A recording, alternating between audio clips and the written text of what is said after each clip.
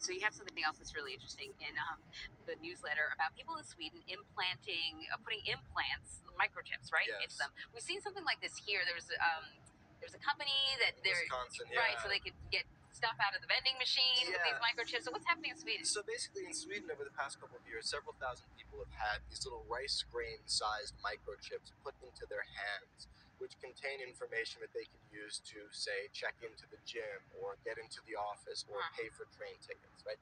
So on the one hand, everyone can appreciate that that's convenient, right? How many times have you been looking for your key fob at the gym or can't remember your password for something?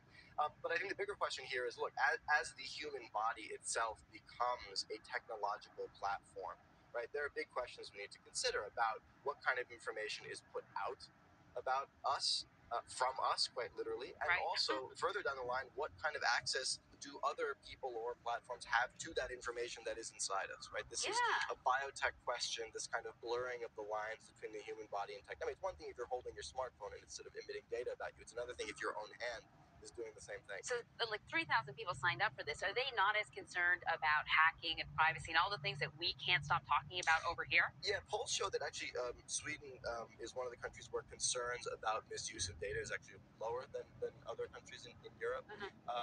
But we'll see. This is 3,000 people. This is a small experiment. It's been developing over the past several years.